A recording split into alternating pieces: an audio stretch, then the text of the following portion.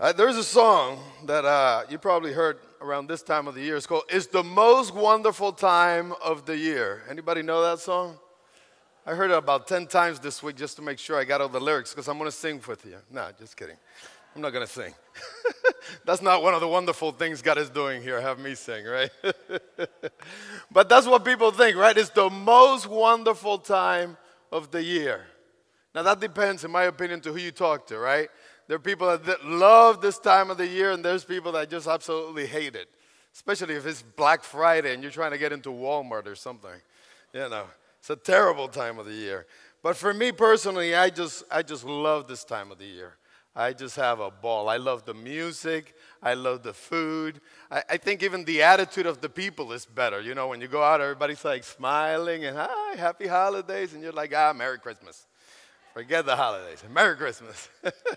But I think even the attitude of the people changes during this time of the year, and I just absolutely love it. It's one of my favorite times. As a matter of fact, if you want to come, you know, every Friday night for the next 2 Fridays, we already did it Friday, but for the next 2 Fridays, the Spanish ministry gets together. We take the 2 white buses, and we go caroling from house to house. Anybody done that lately? We love to do it, so, you know, we just got to go and do that. But I love it. But when it comes to our series, you know, we've been studying about investigating Jesus. You know, I started thinking, okay, what was this time of the year for the Jewish people back then? And, you know, there was no Christmas yet, obviously. Jesus wasn't in the picture yet. So how was the time? And I started thinking maybe it was just like any other time. Maybe there was no big deal. You know, God hadn't talked to them in a long, long time. They hadn't seen any angels come over and appear and no prophets. So, I don't know, maybe it was just another time, you know, another day, just like any other day. That was until the angel appeared to Zacharias. You remember the story? He came to the temple. And then last week, we talked about how the angel appeared to Mary, right? And now, their time was starting to change. And I was starting to think, you know, if you know me, you know that I don't know, I just think a lot. I just go out there, you know. But I'm thinking of this conversation with Mary and the angel, and Gabriel comes and says, Mary, I got great news for you. Yeah, what's that? You're going to get pregnant. Excuse me? Yeah, you're going to be pregnant with the Son of God. Well, that's great, but angel, just so you know I'm a virgin. I just can't have him yet. Well, don't worry about that, Mary. We got that handled. And can you imagine what was going on through this young woman's mind? I mean, we see the answer, right? In verse 38, she says to the angel, I am the Lord's servant. May it be to me as you have said. Now, how many of you have talked to Pastor Brian or to myself? You know, when Pastor Brian says, we need 10 guys for a volunteer work, and you come, Pastor Brian, man, I'm there. But whatever you need, you use me. I'm available. And Pastor Brian comes, hey, Jose, when we start this project, call so-and-so, because he's available. Great. When I call, well, you know what, Jose? Not today, bro. Today's a bad day. You know, why don't you call me tomorrow? Maybe tomorrow I can do it. And we call him tomorrow. And then, you know, man, I have to go do this. I got to go do that. Maybe after I'm done, I'll call you back. You know how it goes, right? And I'm thinking to myself, well, maybe Mary went to the angel and said, hey, man, I'm here. Do with me as you please. And you know what it says? That the angel just took off. He just disappeared, right? The angel left her. And I'm wondering if after that she was sitting there going, oh, my word, what did I just say? Did I just say, do whatever you want? How am I going to explain this to my dad? I can imagine her. I mean, remember, Mary is like 13, 14 years old. I can imagine her going home. Hey, Dad, you remember those prophets you've been telling me about? You know, you remember Isaiah, right? Yeah, of course we remember. You know, there's a story about a Messiah coming or something like that. How did it go? Well, baby, he's going to be born of a virgin. Really? That's me, Dad. No, that's not going to work, right? Maybe she'll go to mother first. Mom, let me talk to you from woman to woman. Honey, you're not a woman yet. Wait until you get married, another year, then you come. We'll talk about that stuff. You know? And I can imagine, how about Joseph? How am I going to tell Joseph, hey, honey? And, you know, we've been studying the Bible together. We've been going to this small group. And you remember the story about the Messiah? Well, you know. I can't even imagine what a 13-year-old would be thinking about how to explain this to the people around her. You know, and it's funny because the Bible doesn't tell us. You know, it kind of goes from one thing to the next. So he left her, and then no more. So let's read. Let's read in verse 39. Read with me. We're going to read from verse 39 to verse 45. And I'm going to use the New International Version. The verses will be up there if you need them. It says, at the time, Mary got ready and hurried to a town in the hill country of Judea, where she entered Zechariah's home and greeted Elizabeth. When Elizabeth heard Mary's greeting, the baby leaped in her womb, and Elizabeth was filled with the Holy Spirit. In a loud voice she exclaimed, "Blessed are you among women, and blessed is the child you will bear. But why am I so favored that the mother of my Lord should come to me? As soon as the sound of your greeting reached my ears, the baby in my womb leaped for joy. Blessed is she who has believed that what the Lord has said to her will be accomplished." Let's pray. Lord God, Father, as we come to you this morning, Father, we want to hear your voice. Father, I'm sure there's no one here that wants to hear Jose speaking for half an hour. They want to hear the voice of God. Father, and I pray that they will hear your voice this morning, Father. Father, thank you for using me as your instrument, but Lord, I pray that my humanity will not interfere with your message this morning. So prepare our hearts, prepare our minds for your word, oh Lord, and speak to us this morning. Father, manifest yourself in here. In Jesus' name I pray. Amen. I hope you saw that word in verse 39. It says that, in my translation, it says she hurried to a town. You know, that's an interesting word because the word hurried here, the one that they translated hurry, it means speed. It means haste. It actually means to do one's best full effort. Basically, you know what it's saying? Is that she got out of town in a heartbeat. You know, the New Yorkers will say she got out in a New York minute, right? She got out quickly, real quick. She got out of town. And I think, you know, I just think that she didn't know how to explain this stuff. I think she went home and tried to explain. Maybe she slept overnight. Oh, my goodness, how do I say it? You know what? The angel said that Elizabeth was pregnant too. I'm going to Elizabeth's house. Hey, Mom, I'm going to see cousin Elizabeth, you know. I just heard some news, and I want to just go visit. Okay, so I'll see you later. I'm out. And she hurried on out of town. But why go to Elizabeth?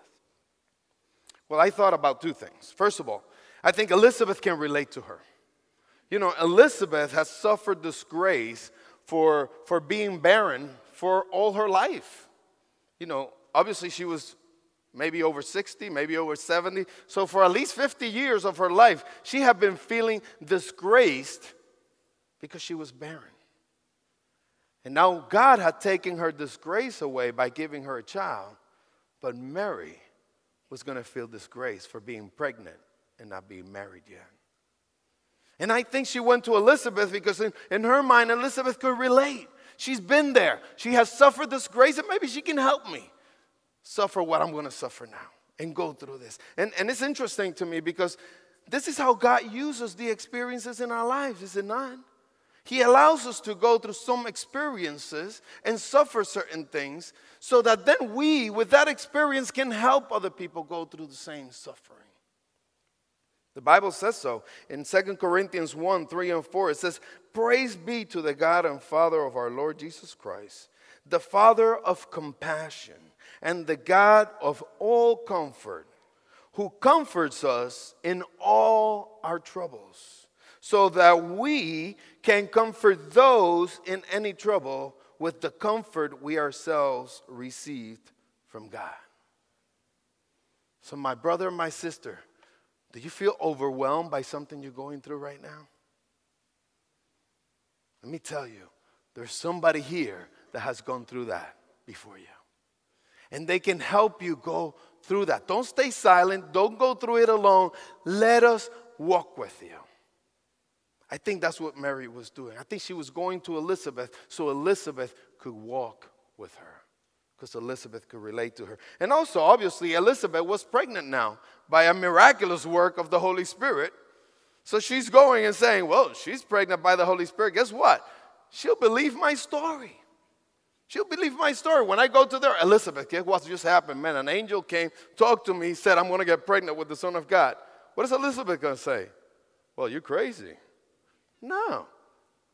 I understand where you're coming from because there was an angel that came to Zacharias and look at what happened. I understand that. And maybe she can text her aunt and say, hey, auntie, I'm over here with Mary and, she's going to give you some great news. But do me a favor, just believe what she says. Maybe she can help her out. I don't know, but that's my thinking here. And I'm thinking that maybe Elizabeth will believe her while others doubt. And Elizabeth can help her go through that. And to top it all off, just like only God can do, in verse 43, Elizabeth said, but why am I so favored that the mother of my Lord should come to me? Elizabeth recognized that Mary's child was the promised Messiah. It said that she was full of the Holy Spirit, and she recognized that this is it. This is the Messiah. And she's saying, why am I so favored that the mother of my Savior will come to me, the mother of my Lord? Can you imagine what happened with Mary in her head? I mean, she's got all these days. I don't know how long it took her to walk from one place to the other, or maybe she took a bus or something like that. But can you imagine she's going through all this thing, all these doubts, and all of a sudden she hears from Elizabeth, you're going to have the Messiah. That's confirmation. That's confirmation. And it says here that, well, it doesn't say there, but you can see it, that as soon as she heard this, Mary bursts into a song of praise. She just burst into the song of praise. So I can imagine this confirmation, what this did to her. And Mary didn't only say, you're going to be the mother of the Lord. She says, you're going to be the mother of my Lord, of my Lord, of my Savior. And Elizabeth calls her blessed. It says, blessed are you among women. Blessed are you. Oh, that's your water, man?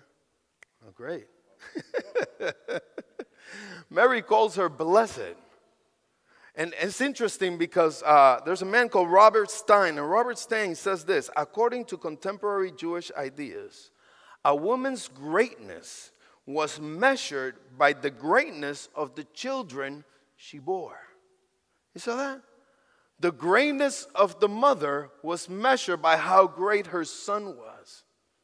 Who was going to be greater than God, than Jesus? No one. She was blessed. And Elizabeth was right. You are blessed among all other women. And even though Elizabeth herself was a blessed woman, she was going to have John the Baptist. I mean, Jesus called him the greatest man alive, right?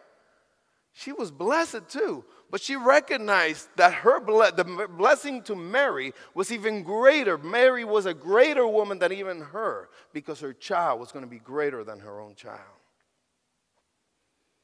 And Mary was so blessed that she burst into a song of praise. Read with me in verses 45 to 47. It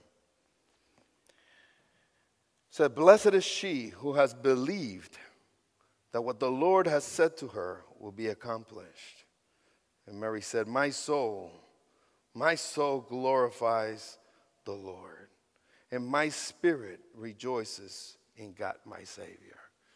I find it interesting that Mary was blessed, but we can't relate to that blessedness. Nobody before her, nobody after her is going to be the mother of the Son of God. Nobody. So no other woman was going to experience that level of blessedness, if we can call it that way. So it's hard for us to look at that and say, okay, she was blessed. I'm not going to have that kind of blessing, and we can't relate. But Mary was blessed in many other ways too. She wasn't just blessed in that particular way. She was blessed in many other ways too. And so I am interested in that, and I look at this and I say the first thing, Mary was blessed for her belief. Mary was blessed for her beliefs. It says right there in verse 45, it says, blessed is she who has believed. It is obvious that Mary believed the word of God. She didn't only believe the written word of God, and you're going to see as we go through this song that she includes psalms and prophets, the words of psalmists and prophets into this song. It is obvious that the word of God was foundational in Mary's life. Mary believed the word of God. And I'm wondering, is the word of God that foundational in my life? Is it that foundational in your life? I mean, if all of a sudden you got really excited about some news and you decided to sing a song of praise, will the Word of God be in there somehow? Or would it be just Jose's jingle, you know? She burst into a song of praise. And it's incredible. She says, my soul glorifies the Lord. Mary believed that Jesus was worthy of praise. She says, my soul glorifies the Lord. You know what the soul is in the person? It's all the emotions. It's all our thinking. It's who we really are inside. And she's saying, my soul, my whole being glorifies the Lord. Glorifies Jesus. Says her spirit, my spirit rejoices. And it's interesting, her spirit rejoices and her soul responds by magnifying the Lord. By glorifying the Lord. Mary believed that Jesus was worthy of praise. But Mary believed in Jesus for salvation. Mary believed in Jesus for salvation. It says it right there in verse 47. My spirit rejoices in God, my Savior. My Savior. See, Mary, in this prepositional phrase, Mary is designating God not only as the object of her worship, but as the reason of her worship. She says, this could be translated as, my spirit rejoices on account of God, my Savior. God is the reason for my rejoicing. God is the reason. And she is recognizing the work of God as the Savior of the world. Jesus is coming as the Savior of the world. And she is recognizing that the baby she's bringing into her, with her, is the Savior that she's been studying about. She's recognizing it. Obviously, the question is, do you believe that today? Do you understand, like Mary did, the need for a Savior? We all have a need for a Savior, but we must recognize it. And we can see the example in Mary and in Elizabeth. Mary was blessed for her belief, and so can we. We can relate to that. Number two, Mary was blessed for being chosen. For being chosen. And we can have a whole message about being chosen. But read with me verses 48 and 49. Verse 48 says, for he was mindful of the humble state of his servant. From now on, all generations will call me blessed. For the mighty one has done great things for me. Holy is his name. Did you notice that? She says, he was mindful of the humble state of the servant. Mary recognized her position before God. Mary recognized her position before God. And it's very interesting to me. She uses the same word servant here as she used in verse 38 when she said, I am the Lord's servant. And it's the Greek word dole. I want you to say that with me just so you can. I say it with a Spanish accent, obviously. But dole. Can you say that? Dole. That means a female slave. Okay? It's a female slave. The masculine term for that is doulos. Doulos. All right? But she uses that word here, and she's understanding her position before God as a female slave of God. And it's interesting because it's the same word that Paul uses when he introduces himself in Romans, in Philippians. I just said it in Spanish. All right, Philippians. I was just preaching it in Spanish, so Philippians, please. In Titus, he uses it. James, Peter, Jude, they use it to introduce themselves. Even John uses it in Revelation 1:1 when he's talking about the people that are going to receive the revelation of Jesus Christ. And I don't know if you know what that really means, but a doulos, you know, in the Old Testament, a lord could have a slave for 7 years. And at the end of 7 years, they had to set him free. Okay? That's the year of Jubilee. And they had to set the person free. Now, the slave had the option. He could go home, you know, start a new life. I'm a free man. I paid my dues. I'm done. But many slaves, because of the love that they had for their Lord, for their owner, they will come back and say, I want to be your doulos or your dole. I want to be a free, voluntary slave for the rest of my life. You catch that? A free, voluntary slave for the rest of my life. And that is what Mary is saying here. Mary is saying, I am a free, voluntary slave of my Lord for the rest of my life. That's why she said, do with me as you want. I am your slave. And that's what God is looking from each and every one of us. We need to submit ourselves to God. God is looking for people that will be fully submitted to Him. People that will submit their will to His will and their desires to His desires. That He can use for His work. That's what Mary's realizing here. She recognizes her position before God. But she also Mary recognized the gift of God. She says on verse 49, from now on, all generations will call me blessed, for the mighty one has done great things for me. She recognizes that God is the giver and we are the receivers. She recognizes that He is the doer and we are the instruments. See, she recognizes not only her position, but she also recognizes that whatever is going to come because of the work that God is doing through her. And not because of anything she's done in the past or is going to do in the future.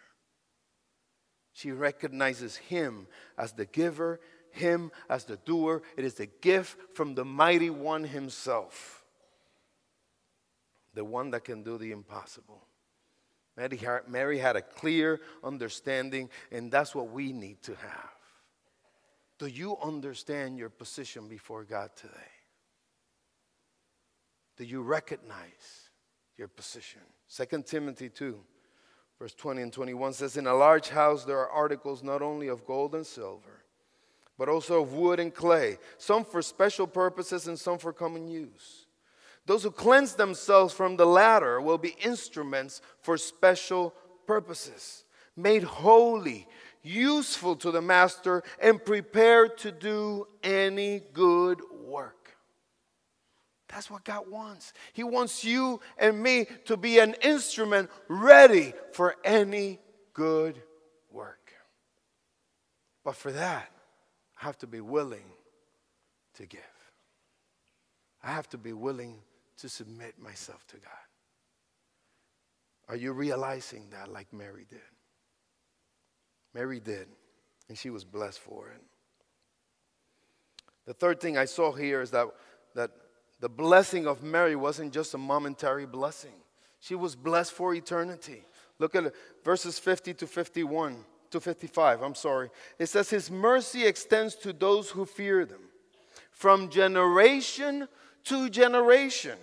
He has performed mighty deeds with His arm. He has scattered those who are proud in their innermost thoughts. He has brought down rulers from their thrones, but has lifted up the humble. He has filled the hungry with good things, but has sent the rich away empty. He has helped His servant Israel, remembering to be merciful to Abraham and his descendants forever, even as He said to our fathers. How long was He going to be merciful to them? Forever. How long was this going to last? From generation to generation. You see, Mary recognized the eternality of God's work. Mary recognized that what God does doesn't last for a moment and then goes away. The fruit that God produces through us is eternal fruit. It's eternal fruit. Jesus calls it fruit that lasts in John 15:16. Fruit that will last. And let me tell you, we could try to do our ministry with our own strength and with our own power. And I can tell you, Brian is so good, he could probably get this ministry going for a while on his own strength. But you know what's going to happen? The fruit of that ministry will not last forever. Will not. The only fruit that lasts is the fruit of the work that the Holy Spirit does through each and every one of us. And Mary recognized the eternality of the work of God. Jesus said, apart from me, you can't do nothing. Nothing. Nothing. Mary also recognized the reality or the assurance, the certainty of what God will do. You know, God is not like us. God is not like me. Let me not include everybody.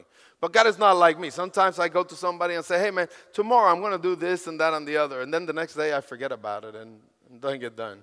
And then they call me a week later. Well, didn't you say you were going to do this? Oh, man, I forgot. Yeah, tomorrow I'll do it. And then tomorrow I forget again, right? God is not like that. When God says he's going to do something, you know what? It's as good as done. It's as good as done. We see that all the verbs that Mary used here are past tense verbs, but she's not only remembering what God did in the past. She's not saying God did this and he's not going to do it again. What she's saying is God did it, he's still doing it, he's going to do it for eternity. That's his nature. What did he do? Just real quick, about 6 things that he did here. He scattered the proud. He scattered the proud. He's talking about the way of thinking of the people. It says that he scattered those who are proud in their inmost thoughts. He's talking about a mentality here, a mindset, the people that think they're all that. People that think that they can do it without God. Oh, I don't need God. I'm good enough. I'm good enough. I don't need him. And it's interesting to me because that word scatter is like you know, when animals come to your, I don't know if you have ducks around your neighborhood, but I got a bunch of ducks in my neighborhood. And when they come, what do? You shh, shh.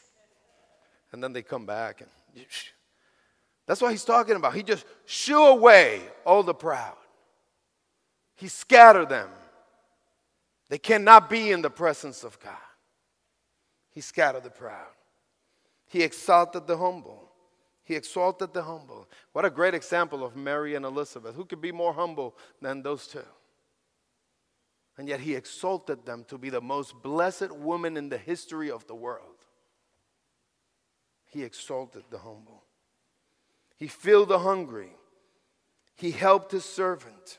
He remembered the merciful, and he fulfills his promise. And Mary's talking to this about something is already done, because if God said it, it's already done. If there's a promise in this word about you and about me, you know what? Write it down, because it's already done. What God promised, he will do. And Mary realized that. I think you will agree with me that Mary was blessed, right? She was blessed. I mean, blessed because God was mindful of her and considered her perhaps even more than her own society was going to consider her. Maybe people weren't even paying attention to this little 13-year-old. But God considered her. But you know what? Just like God was mindful of Mary, he is mindful of you. Just like he had Mary in his mind, he has you in his mind. Did you know that? Psalm 8, 3 and 4 says, when I consider your heavens, the work of your fingers, the moon, the stars which you have ordained. What is man that you are mindful of him, and the Son of Man that you visit him? Here the psalmist is thinking, man, look at all this stuff. But yet he thinks with me. He thinks about me. He's mindful of me. He even talks to me. What is man that you're so mindful of him? Psalm 115, 12 and 15 says, the Lord has been mindful of us. He will bless us. He will bless the house of Israel. He will bless the house of Aaron. But listen in verse 13. He will bless those who fear the Lord, both small and great. Who's those who fear the Lord? It's us, right? It's Christians. It says he will bless those who fear the Lord, both small and great. And listen to this prayer. I love it. May the Lord give you increase more and more, you and your children. May you be blessed by the Lord who made heaven and earth. Wow. Listen, the Lord is mindful of you. The Lord has you in his mind. Even when nobody else is paying attention, even when you think your life is worthless because you're all alone and nobody cares, the Lord has you in his mind. Isn't that great? I love that idea. I love the idea that God, the God of heaven, is thinking about me. I don't even want to think about myself. And he's thinking about me. So now it's our time. Let's talk about a little bit about application here. Mary was very blessed. And there's some ways that Mary was blessed that we will never be blessed because nobody's ever going to be the mother of Jesus again. But there were some blessings that are there for her and were there for us. That was her time. But now is our time. Now is our time. I think it's time. I think it's time that we recognize what God has done for us. I think it's time we recognize what God has done for us. You know, Christmas is not all about lights and trees, about gifts and food, even though we like all that stuff. It's not about that. You know, Christmas is a time when we remember his time. It's a time when we remember that God sent his only son to die on that cross to pay the price for my sin so that I can have eternal life with him. That's what this time is all about. It's his time. And it's time that we remember what God has done for us. Do you recognize what God has done for you? Do you? It's time we recognize what God has done for us. It's also time we recognize our position before God. It's time we recognize our position before God. You know, many of us are playing games with this thing called Christianity. Many. And that's why you keep coming back and saying, man, today I feel great. God is all over me. I'm doing great. And then tomorrow you feel like you don't belong. Right?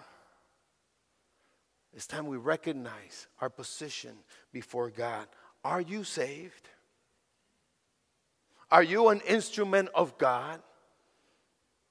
Are you a doulos or a doulos of God? It's time. And it's time we recognize the eternality of his work. You know, who I was 24 years ago, I'm not today. And you know what? I will never be that guy again. Because the work that God started in me is good for eternity. The work that God started in me and the work that he started in you is good for eternity. You will never be that same person again. And it's time we recognize the eternality of his work in our lives. In Philippians 1:6 it says, he who began a good work in you will carry it unto completion unto the day of Christ Jesus. We will never be the same again. Never. And the work he started in me is done. It's as good as done. It's a done deal. I'm going to be better and better every single day. And when I meet Jesus Christ, I'm going to be perfect. And so will you. For those of you that keep questioning whether you're saved or not, the eternality of the work of God should give you assurance of your salvation. In John 6:37-39 says, all those the Father gives me will come to me. And whoever comes to me, I will never drive away. For I have come down from heaven not to do my will, but to do the will of him who sent me. And this is the will of him who sent me. Listen to the will of God, please. That I shall lose none of all those he has given me, but raise them up at the last day. My friend, if you have accepted Jesus Christ as your Lord and Savior, you're in. You're done. It's good for eternity. You don't have to doubt it again. You don't have to keep coming back. Well, I don't know. Well, this and that. Well, I accepted it, but the preacher wasn't good. And I don't know if I did the right prayer. Forget it. It's done. Let's move on. The work he started is good for eternity.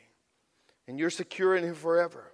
Ephesians 1:13 says, and you also were included in Christ Jesus when you heard the message of truth, the gospel of your salvation. And when you believed, you were marked in him with a seal, the promised Holy Spirit.